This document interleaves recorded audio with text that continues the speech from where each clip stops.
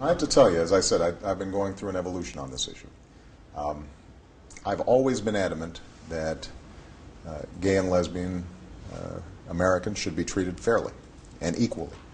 And that's why, in addition to everything we've done in this administration, rolling back Don't Ask, Don't Tell, so that outstanding Americans can serve our country, whether it's no longer defending the Defense Against Marriage Act, which tried to federalize what has historically been state law.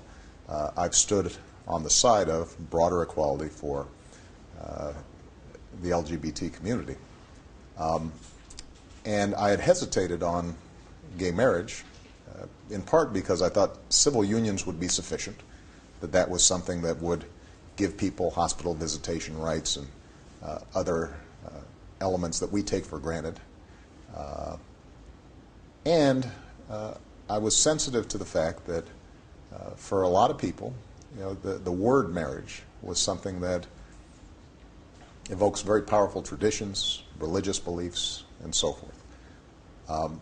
But I have to tell you that over the course of several years, as I talk to friends and family and neighbors, when I think about members of my own staff who are in incredibly committed monogamous relationships, same-sex relationships, who are raising kids together, when I think about those soldiers or airmen or Marines or sailors who are out there fighting on my behalf and yet feel constrained, even now that Don't Ask, Don't Tell is gone, because they're not able to commit themselves in a marriage. At a certain point, I've just concluded that for me personally,